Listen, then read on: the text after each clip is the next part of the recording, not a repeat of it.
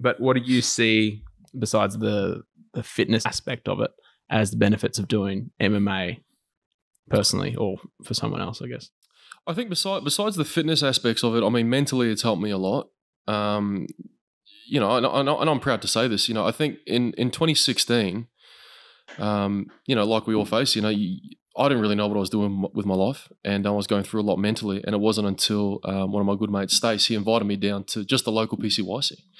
He said, "Hey mate, come do some boxing." I was dealing with a few injuries at the time. He said, "Come do some boxing, see how you go." Yeah. And I think, you know, other than the work that I was doing, you know, back in 2010, 6 years later, that's what really reignited, you know, my passion, not just for training, but just for life in general.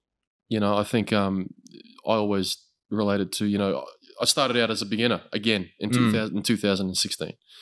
You know, just learning new things, and it was strictly boxing. But I think that if you incorporate what I learned in the beginning, right up until now, you know, almost 5 years later, it helped me mentally. Yeah. You know, because, you know, a lot of the problems that we face in life, you know, we struggle to get away with them. You got no choice to get away from them when you're in the ring, whether you're doing drill work or whether it is full sparring or, you know, you're on the bag. You know, your problem is what's in front of you. Yeah. And I think for me, within that 60 to 90 minutes, that allowed me to, you know, just leave everything at the door, come and focus.